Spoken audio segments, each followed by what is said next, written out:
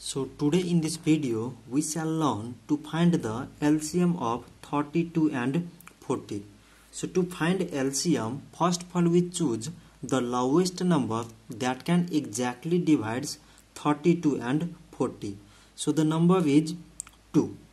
So 2 times 16 mean 32, 2 times 20 mean 40. Like as 2 times 8 mean 16, 2 times 10 mean 20, and 2 times 4 mean 8, and 2 times 5 mean 10. So at last we have here 4 and 5 which are not exactly divisible by any other numbers.